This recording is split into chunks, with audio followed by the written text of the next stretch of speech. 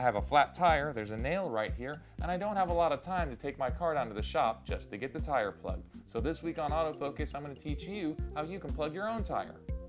It's always a good idea to keep a tire plug kit handy. They are inexpensive and easy to use. I find that the tire plug kits with the larger, easier to hold tire tools are worth the extra money. You also might want a few extra tools on hand to remove the nail from your tire. Now what about those flat tire fixing cans of foam? Only use those in an extreme emergency, as they can actually damage your wheel and tire.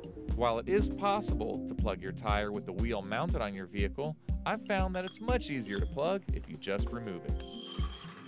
Always consult your owner's manual on information about where you should place your jack.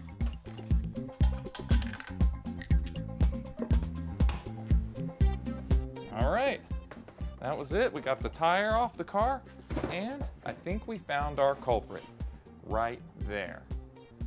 So we're gonna pull that guy out and we'll put the plug in. It may take a little bit of force, but don't worry, you're not going to hurt the tire.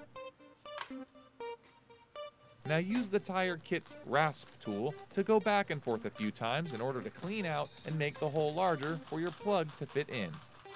Push the sticky rubber plug into the eyelet of the plug insertion tool. Using some force, push the plug into the hole. Then pull the tool straight out, leaving the plug in place.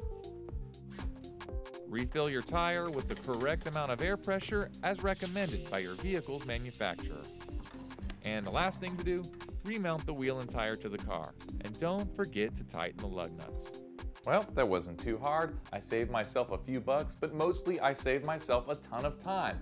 Now I don't have to take my car down to the shop to get the tire plugged. So keep one of those kits handy. You never know when you're going to need it. For Autofocus, I'm Eytalis.